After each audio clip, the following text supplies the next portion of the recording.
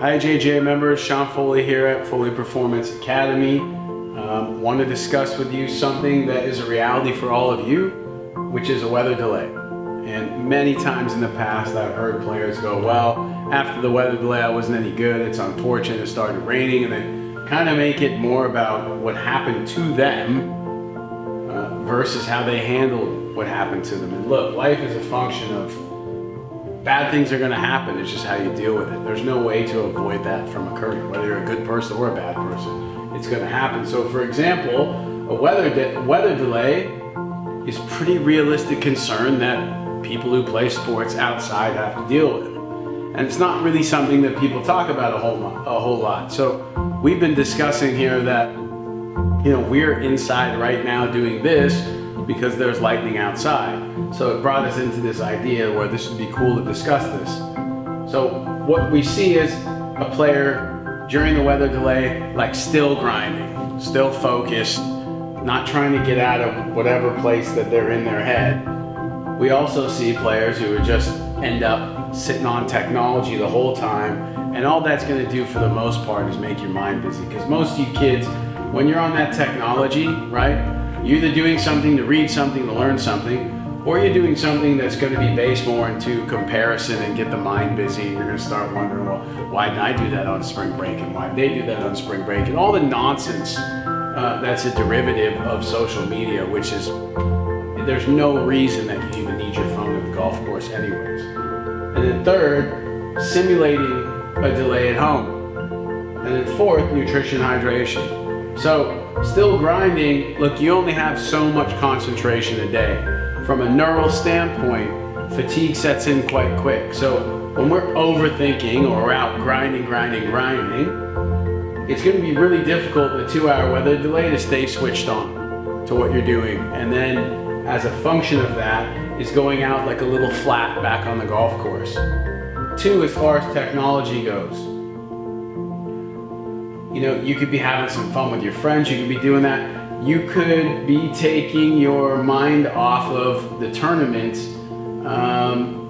in a way. You could be reading a book, you could be doing any of that. Look, I'm not saying I know the best thing to do in a weather delay is, but pay attention through the weather delays that if you do this, or you do this, okay, or you don't do this, the effect that it has on you. So if you're a guy who goes over and you see 2 or 3 of your friends or 2 or 3 of your girlfriends, and you guys talk and that kind of keeps you in the moment and you're just enjoying yourself, that's not bad to do. I think a lot of people I see sit in the locker room and just complain about, man, I can't believe this is happening. I was 3 under through 5, I was playing so good, and they kind of create like end of times fatalistic scenarios, which aren't true either. Look, if you're well trained as a player, everyone's going to be affected slightly by this, but the fact of the matter that you're going to be where your training is taking you, and then 2, where you're going to be at during this is a function of your own thinking anyways, it shouldn't really matter all that much.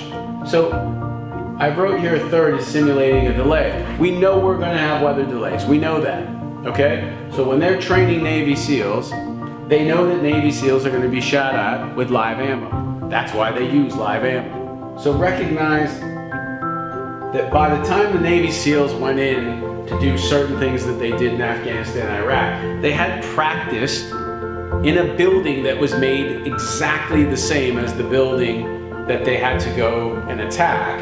And they'd run it hundreds and hundreds and hundreds of times because they know in that moment when all hell breaks loose, that the human being emotionally is going to go in 1,000 ways. But if they have trained and they have myelinated, I'm going to be here at this time, move this way, move that way, the training then takes care of all of the lack of clarity that's happening in the moment, all right? So simulated delay. Go and play golf, play 5 holes, come in and just sit down for an hour.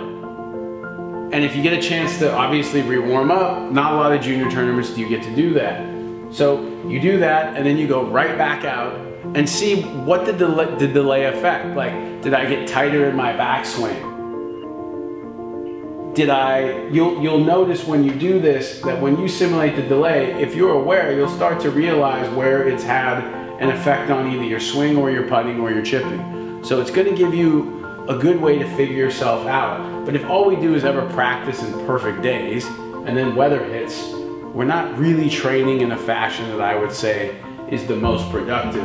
And then let's look at nutrition, hydration. So I've been to plenty of tournaments where I come in and kids are sitting there eating chocolate bars, having Cokes, having hot dogs, high sugar content, high salt content. It's taking your body just as much to absolve itself of all of the potential influx of sugar and sodium, to the point that your ability to go out and be acute and then be astute with your focus isn't going to be there.